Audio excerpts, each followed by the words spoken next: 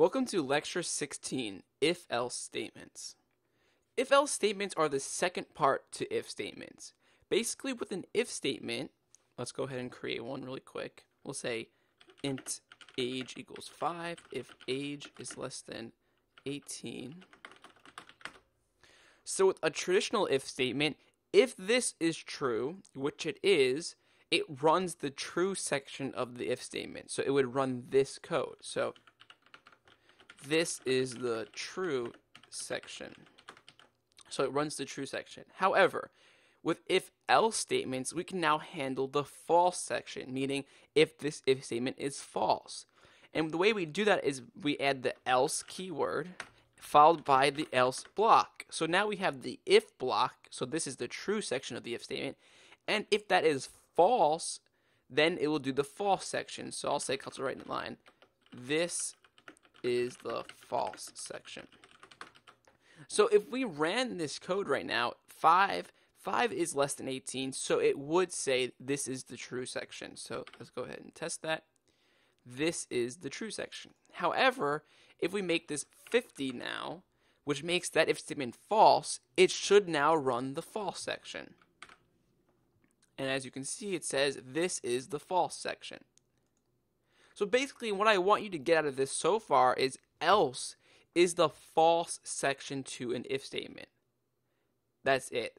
Else is the false section. If the if statement is false, it will go to the else. So with this, we can actually expand our last program with the age a little bit more. So let's go ahead and try that again. So basically, this was an age validator. So I'm going to say console.writeLine, enter your age again. Int age equals int.parse console.readline. So now I have the age. I'm going to say if the age is greater than or equal to 18, I'm going to say console.writeLine, you're good to go. So this is what we had in the last lecture. So if age is greater than 18, it says you're good to go. However, now with the else, we can extend on this and say, well, if they aren't 18, we can then display another message. So I'm going to say else, console.writeLine, sorry, you aren't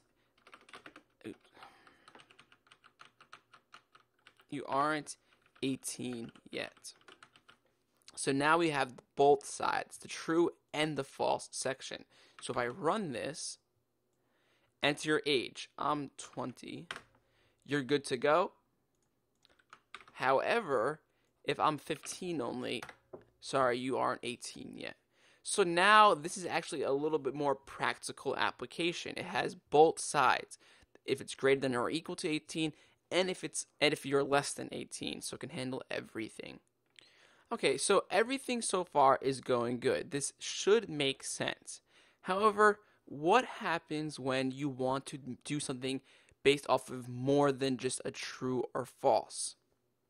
Because right now, this can only handle two cases. If you're greater than or equal to 18, or if you're less than 18.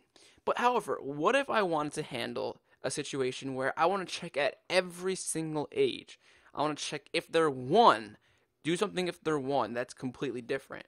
If they're 2, do something at 2 that's completely different. 3, 4, 5, up to maybe 10 years old, we want to do different things for each age number. Now, obviously, we need if statements, but this gets a little bit more tricky. Now, off the top of your head, you may be wondering, okay, why can't we just do lots of if statements like this? So if we said, if age equals 1, do something.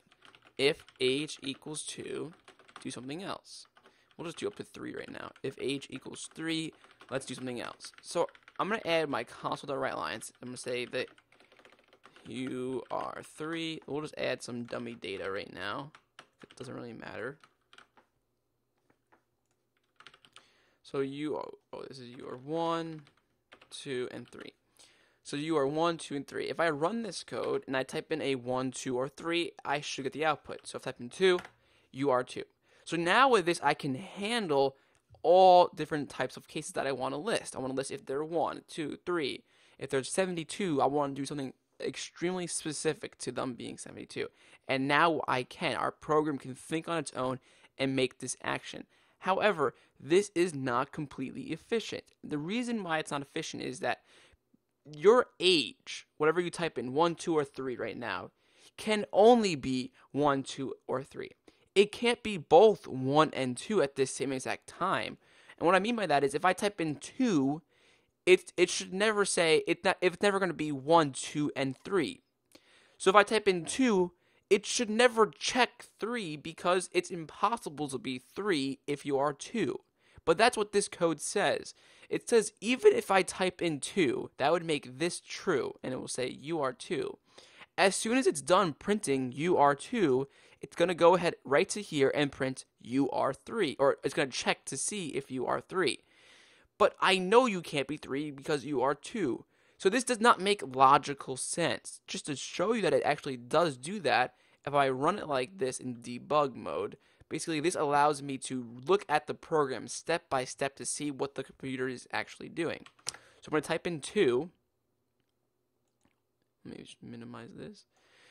So as you can see, the computer is reading this line of code right now. As I step into it, it says, okay, that's true. Let's print UR2. But once I print UR2 and I'm done with that, it continues on, and now it's checking if I'm 3. And then it's gonna skip over that, but it's still wasted time checking to see if I was 3. Now you're probably like, oh, okay, that's not that bad. But if I had, let's say, 100 if statements here, and it was right on the first one, it would have to go through the rest of the 99 if statements, checking every single one, even though you know logically it can't be it. But a computer is dumb. It doesn't know logically, or practically, it doesn't know that it practically can't be 1, 2, and 3. It only can be one of them. So we have to tell it that if you pick 1, 2, or 3, if I type in 2, to run the code that's inside the 2 if statement, and don't check the third one because I know it can't be it, and you're just going to waste your time if you actually do check it. And the way we do that is by adding else's. These else's link them together, like we did before when we had one if and one else. If the if was false, it went to the else section because that else basically linked them together. So by doing else's here, if I connect them with else's, I'll explain in a second. If I add these else's, it basically creates a link now. So now these are all connected together, and this is how it's read. It says, if age is 1, run this code, right? However, if age is not 1, it goes to the false section. Okay, so I go to the false section, which is the next else. Oh, the false section for this is another if statement. So it says, okay, if the age is 2, do this. If that's true, we'll do that. Else, it will go to the else section of that if statement, which is now this one. Oh, it looks like it's another if statement. So I can say, if age equals 3, if that's true, then do this. So they're all linked together.